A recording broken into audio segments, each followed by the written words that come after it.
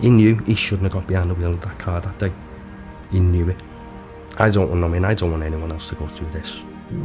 Any family.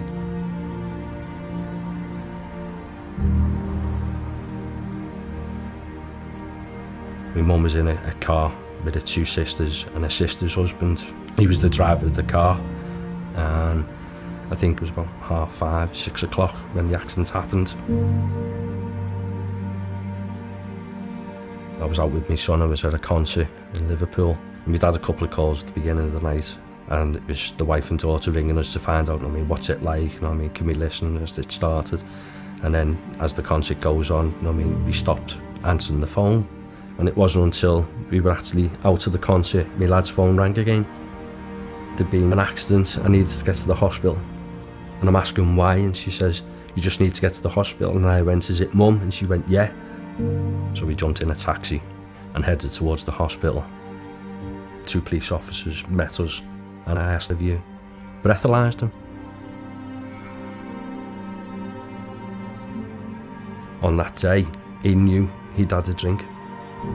He drove along the East Lancs till he get to the junction of Catchdale and Moss, which is a right turn off the East Lancs. And as they went across, he thought it was safe, and unfortunately it wasn't. There was another car there. That's a 60-mile-an-hour lane that they're travelling across. And they told me your mum was dead on impact.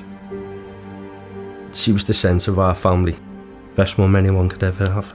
I know everybody says it, but I never said it enough, unfortunately, to my mum over the years. But I say it now. On that first Christmas, we set a place for her, and we sat down and we talked about her while we were having our dinner. What she would have been doing, what she would have been saying. The kids laughing about the presents that she would have got from her. It's not what Christmas is about. The death of somebody, and especially through drink driving. Nobody should have that. But his actions that day, having that drink and getting behind the wheel of that car, caused that death. And that death is my mum. And I have to live with that every day, and he has to.